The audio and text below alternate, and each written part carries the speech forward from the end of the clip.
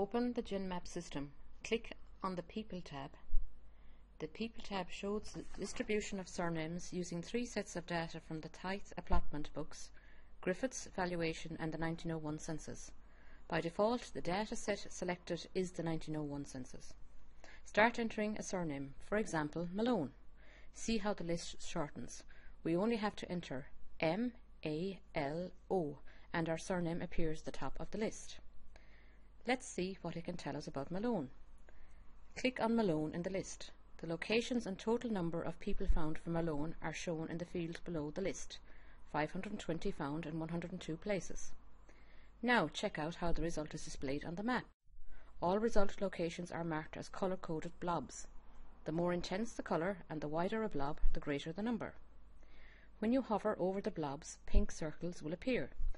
Hover over a particular pink circle and a tooltip gives you a town or townland's name and the number of surnames found in it. Note that the circle will always appear in the centre of a townland. When you click on one of the pink circles, you can get more information about a location. This information appears in the panel on the right. Let's try Larraquay Townland, just north of Kilfenora. If you want to know more about Larraquay Townland and its inhabitants, follow the link to our dedicated location web pages. Close this window to get back to the map page. When we looked for Malone, we only selected the perfect match in the list. Now let's look for a Hearn and include variations of that surname.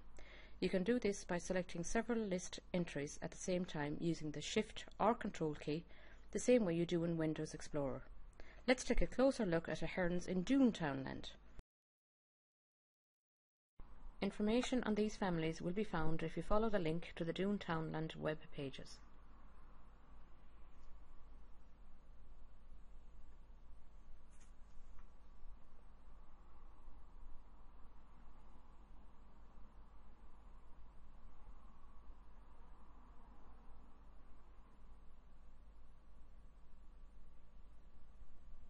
You can zoom into a location by either using the zoom slider, the mouse wheel, or with the double mouse click. Let's use the zoom slider to take a closer look at the North Clare area. Be careful, if you zoom in too quickly you will lose your location. Reposition so it's centered on map. You can do this by grabbing the map with the cursor. Zoom in until 6-inch map appears. Now we're going to change the maps by adding an overlay.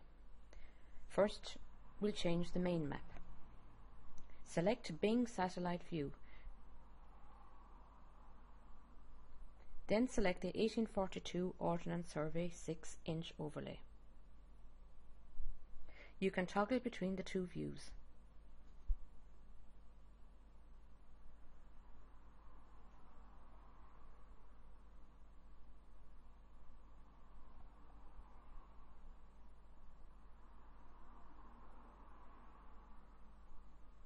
To reset the map to show the entire county, click on the Clare County button.